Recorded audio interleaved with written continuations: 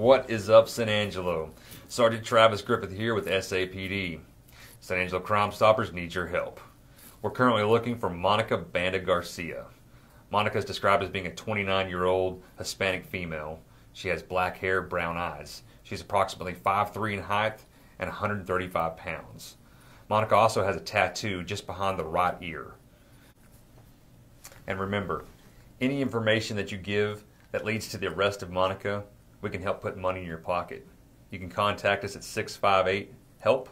You can also use the P3 app that you can download on any app store.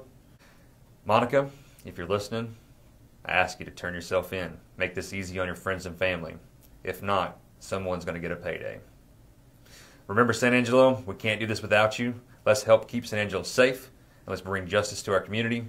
God bless.